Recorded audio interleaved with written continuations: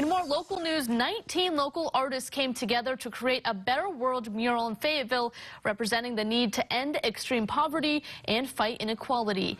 The mural is made up of 18 different panels, and its purpose is to inspire people to take action in support of the United Nations Sustainable Development Goals.